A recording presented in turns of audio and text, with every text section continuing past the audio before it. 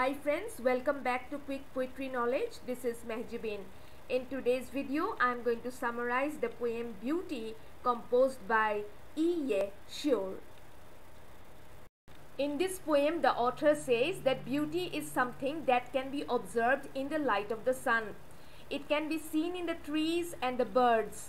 The corn growing in the fields look beautiful from a distance. The people harvesting the corn also look amazing. The author feels that the sight of the reapers cutting the corn or even dancing to celebrate the harvest season look glorious. Beauty is something that can be heard in the darkness of the night. The sound of the wind blowing or the rain falling looks beautiful.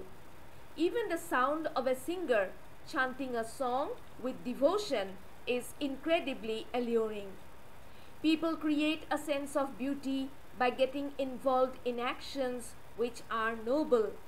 People also look beautiful when their mind is filled with happy thoughts. Such delightful thoughts never leave a person's mind even when he is taking rest.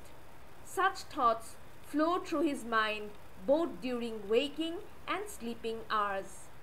With these words, I come to the end of today's video. Thank you so much for watching. Bye.